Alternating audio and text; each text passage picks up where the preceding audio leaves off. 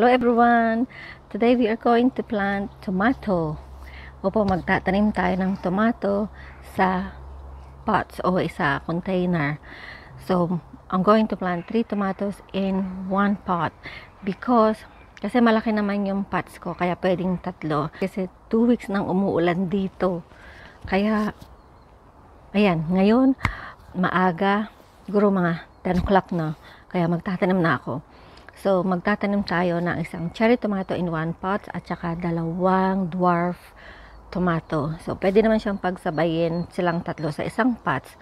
As long as 5 gallons of pots, you can use it for 3 tomatoes.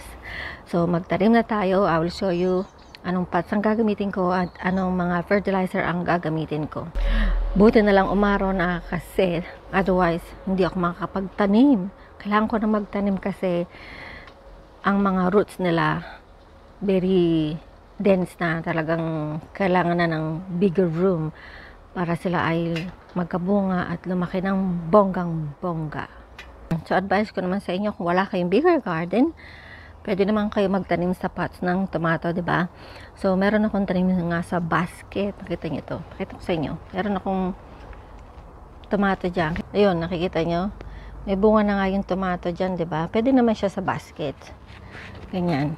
Opo, ayan, pwede kayo magtanim sa basket na ganito. Tapos meron pa akong tanim doon. Kaya magtanim kayo sa pots. Pwede naman ang kamatis. Kung wala kayong bigger space, kung nasa apartment kayo, at kung garden nyo medyo small space lang, pwede naman. Katulad ko, maliit lang ang garden ko. Kaya gusto ko magtanim ako sa pots. I wanna use my space in my garden as much as I can. Kaya maganda rin naman magtanim sa pots, diba? So let's start it. This is the container that I'm going to use to plant my cherry tomato. This is 18 liters and 11 kilograms. It can carry 11 kilograms. And this pot's called crisscross planter gray large. This is the large ones. I like it because there's crisscross and it's beaded, and also it matches with my raised bed. All my raised bed is gray colors and most of my containers as well. And look at this table, it's a bit gray, and most of my things in my garden is gray. My raised bed is gray as well, so it matches. That's why I like this concrete pots. It will hold moisture, it holds the nutrients as well. I have 4 of these pots that I'm going to use for planting, but for now I'm going to plant the cherry tomato in this pot. This is terracotta. It's quite heavy though. See? Oh, hello. So this is terracotta pot. Ayan siya. Hindi naman siya masyadong mabigat, no? Pero kapag nalamanan na to ng soil, 11 kilograms ang bigat niya. I'm going to fill this with soil and we'll start planting. This is cherry tomato that I want to transfer into my bigger pot here. I already have soil here. This is a good soil. I think I'm gonna remove some of this soil now kasi po plenty. Dali, mag-remove muna ako.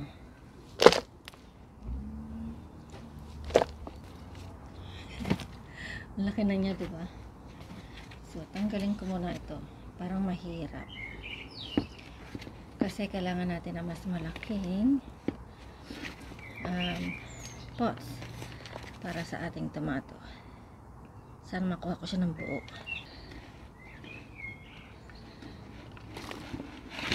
Oops. O, diba? Nakuha ko siya. Pero kailangan ko pa siyang laliman. Tingnan niyo yung ugat. Marami na siyang ugat. Sandali muna, babawasan ko pa siya ng lupa para mas malalim. Yan na. Transfer ka na siya. O, see? Tama lang. Ngayon, ibabalik natin yung ibang lupa. Tama ba? Nasa gitna ba siya? Alright, so it's now in the middle. And I'm going to add some seaweed fertilizer around it.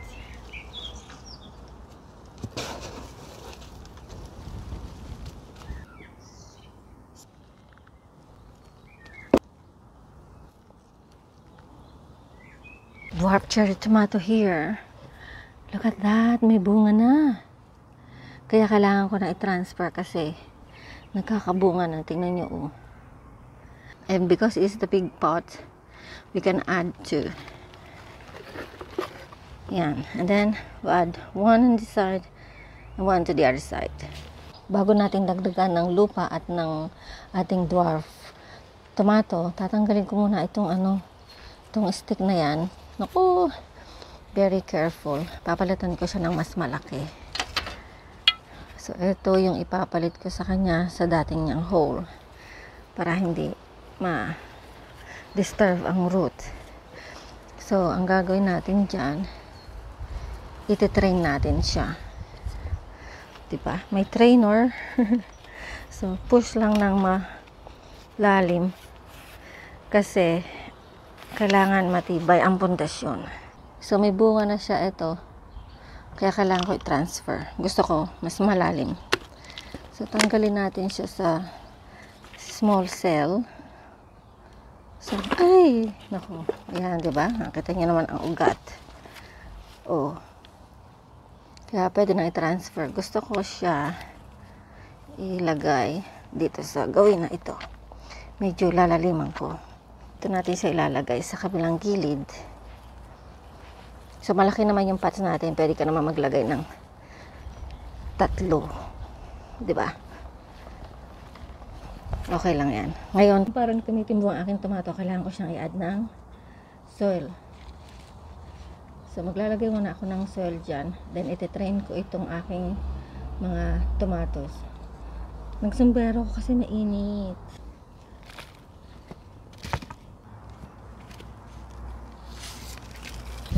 Ayan, mahangin na. So, nakikita niyo pa ba ako? So, ito na yung ating dwarf tomato and ating cherry tomato. You can combine it together. When this tomato is going up, ito naman yung matitira niya sa baba. Meron ka pang harvesting dyan. Tapos, ito continuously na magtutubo.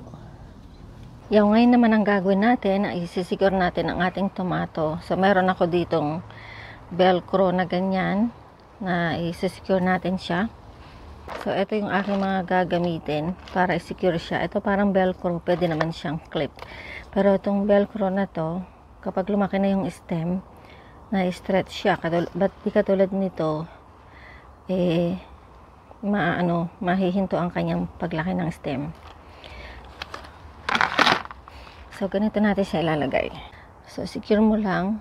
Ito, nalagay mo lang doon. Paikutin mo, kailangan meron siyang gap. So, dapat meron tayong gap between dito sa stem at saka dito sa ating stick. Then, gagawin ko rin yan pataas. So, dito naman din sa medyo sa taas, lagyan natin siya. O yan, nakikita ka ng sucker. Nakikita niyo yung sucker na yan. Tanggalin si sucker. Hindi siya maganda. So, ganyan lang ang gagawin nyo. Hanggang pag tamaas pa siya dito, ayan, lalagyan natin dyan. Tapos, meron na din, so nalagyan ko na. Tapos dito, kasi meron siyang hole, meron akong second stick to go on here kapag lumaki na siya. So, ganyan lang ang inyong paglagay ng support o yung ating stick at saka itong velcro. So, ganyan mo lang silang itatanim ang iyong tomato. Yan, meron na tayong support dyan. Meron na rin siyang stick. O, diba? Pwede na. Tapos ito, pwede naman siyang dito, mag-trail siya dyan. Pagka mabigat na yung bunga, dito, bababa yung kanyang bunga. Tsaka dun sa kabila, bababa yung bunga dyan. We'll see. O, diba? Ang ganda. Gusto ko siya. Kasi itong cherry tomato, kapag tumaas pa siya ng tumaas, wala na. Kalbo na yung ilalim. Kaya, nalagyan ko siya ng dwarf tomato sa baba para yung baba niya may bunga pa rin, di ba? So, hopefully you inspired, and let me know kung ano pa ang naitatanim nyo sa inyong garden. Sana po ma-share nyo kung ano ang mga tanim ninyo this time sa garden nyo, kung nagtanim kayo ng tomato sa pots na ganito. So, hopefully you enjoy watching, and hopefully you've learned as well and inspired. And if you're not subscribed yet, please subscribe, because I'm going to make more videos of planting, decorating, and doing baskets as well. There's more that I'm going to plant.